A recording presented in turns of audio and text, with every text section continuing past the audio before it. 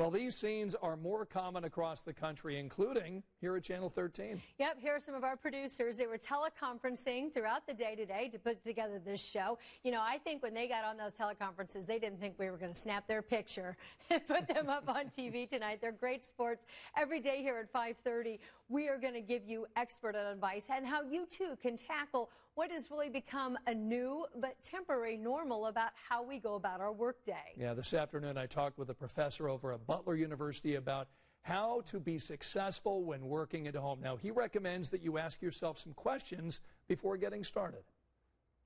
What time do I get to the office? You know, and the office is downstairs. I can pop down there super early. You know, what do I wear that day? Should I go ahead and clean up and put on a professional image, or is that required at this point? And then I think the other critical challenge is just going to be who else in the house is needing to do the exact same things that you're doing. What time do the children's classes start, to the extent that they have what we call a synchronous moment, a specific time where they jump in and work on a class together. Your spouse or partner is probably, there's a good chance they're home as well. What time do they need to check in? Do they actually have to have a meeting? Can I open this door without ending up on somebody's video chat? Those, I think, are the most immediate and pressing matters. And so now is a perfect time to have that conversation or that check-in with that employee and say, all right, how's it going? You've been out a couple of days here. Let's talk about what you've managed to get done. Let's talk about what you're struggling to get done and where we need to be as an organization and you as a productive member of that organization.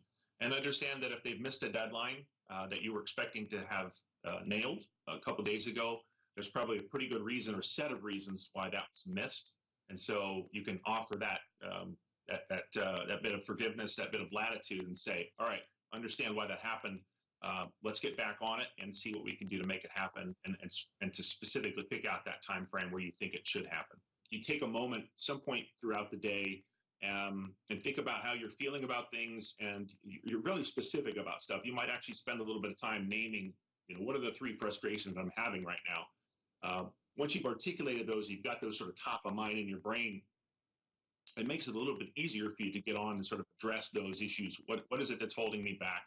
What are my roadblocks here, and get moving? And in the same way, it's also very helpful in terms of taking a moment, particularly in this, you know, with this crisis, just take a moment and think about 3 things that you really appreciate. And it's a way of sort of pulling away some of the negativity and focusing on some good things that are happening for you. And it puts you in a better frame of mind, and you can keep working and keep being a good parent to the kids. Yeah, the Wi-Fi going down is one of the biggest frustrations that my family is experiencing right now as they try to do school and work from home. Now, the professor did recommend a couple of apps while you're at home. One of them is called Focus Time. It works like a timer. This aims to help keep you focused during a period of time. Then it rewards you with a break. There's also Rescue Time. That will tell you how much time you've spent on certain programs and software.